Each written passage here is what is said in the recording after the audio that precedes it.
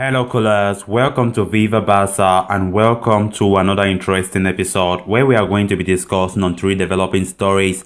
Starting with Pedri Gonzalez, with this report from Spanish publication Sport saying that Pedri is likely to start against Real Sociedad in our La Liga opener on Sunday, and this comes as a surprise because given the fact that Pedri's summer have been so hectic, he just came from the Olympics, and of course he played the Euros, many hectic times so far, fatigue, concerns for him, but despite that, Pedri is ready to play in the first game of the season. So we're going to be discussing much more on that. Then secondly, talking about our transfer business so far, with reports coming out saying that the Barcelona board have told Ronald Koeman that there will be no new incoming players again. And of course, which means that our 4 new signings, that is all for our transfer business so far. And of course, this comes as a shock because we quite remember Ronald Koeman have been demanding for a new midfielder, and for a striker as well. But now this doesn't seem the case anymore, but we just have to move on with the ones that we've got. Then to conclude, we are going to be talking about Emerson, who among the other new incoming players is the first player,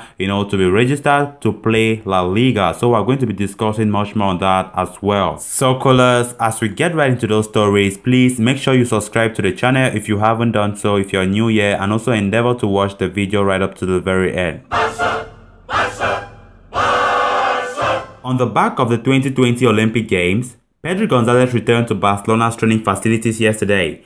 On his arrival, he met up with a number of his new teammates, including Memphis Depay and Eric Garcia. He is set to officially start training today. According to Sport, Pedri is going to start for the Blaugrana in the league opener against Real Sociedad. Despite the possibility of featuring in the first 2 games of the season against La Real and an Athletic club, he will be given a rest after facing Los Leones. There is also hope that Luis Enrique will not call him up during the international break for Spain.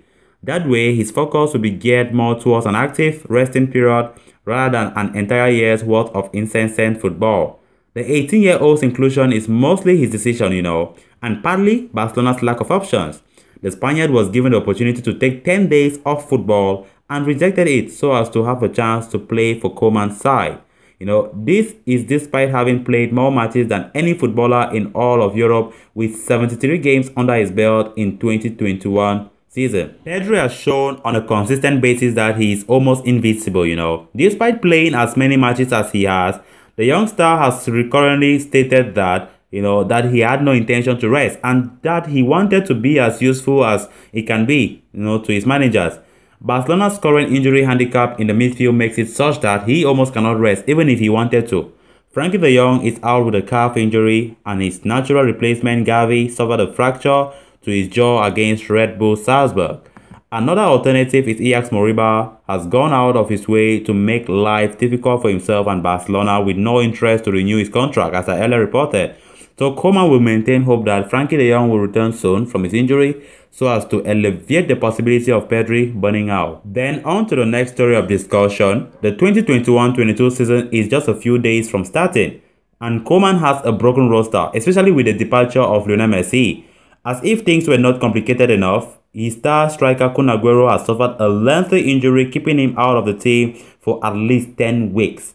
Naturally, Koeman has asked for a couple of signings, but the reliable Tony Joan Martí, the journalist in Spain, has some bad news for us, as he said the Dutch manager, met with Barcelona's leadership asking the club, to sign a midfielder and a striker, but the club told him that it would not be possible.